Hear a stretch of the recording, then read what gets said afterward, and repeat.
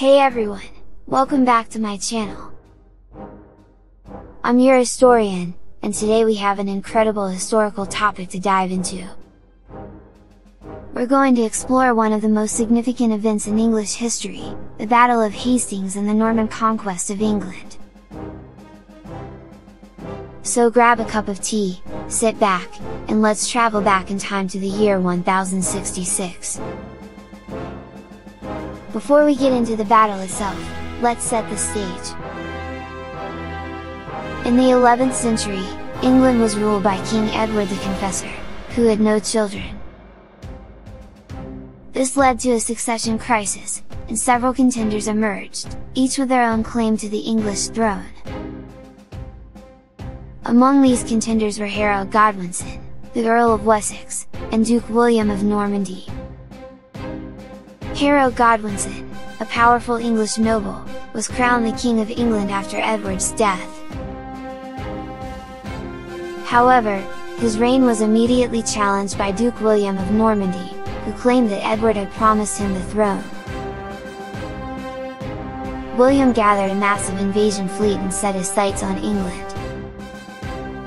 In September 1066, William and his Norman army landed on the shores of Pevensey in southern England. He built a motte and bailey castle and prepared for a confrontation with Harold's forces. On the other hand, Harold had just won a major victory against the Norwegian invaders at the Battle of Stamford Bridge. Fatigued and with depleted forces, he faced a difficult decision. And now, let's get to the main event, the Battle of Hastings. On the 14th of October 1066, the two armies clashed in a field near Hastings. Harold's army consisted primarily of foot soldiers, while William's army included both infantry and cavalry. It was a battle that would change the course of English history. Both sides employed different tactics and strategies. Harold's troops formed a shield wall, a common defensive formation at the time, using their shields to create a barrier against the Norman cavalry charges. William, on the other hand, utilized archers, infantry, and heavy cavalry to break through Harold's defense. The battle raged on for hours, with neither side gaining a clear advantage. Norman archers launched volleys of arrows into the English shield wall, weakening their defenses.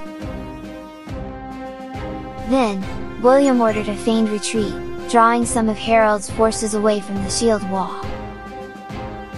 This allowed the Norman cavalry to charge and break through the English lines. During the intense fighting, tragedy struck for the English. King Harold was struck in the eye by an arrow and killed, leading to a significant blow to the morale of his troops.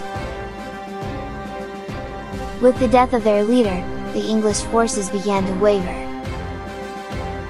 After Harold's death, the remaining English soldiers fought fiercely, but they were ultimately overwhelmed by the Normans. The battle ended with a decisive victory for William and the Normans. This victory paved the way for William's coronation as King of England on Christmas Day 1066. The Battle of Hastings marked the beginning of Norman rule in England, commonly known as the Norman Conquest. It brought significant changes to English society, language, and culture. The Normans introduced feudalism, French as the language of the ruling elite, and a new architectural style, seen in the construction of castles and cathedrals. And there you have it, the Battle of Hastings and the Norman Conquest of England. This battle was a turning point in English history, shaping the country's future for centuries to come. It's fascinating to see how a single battle can have such profound consequences.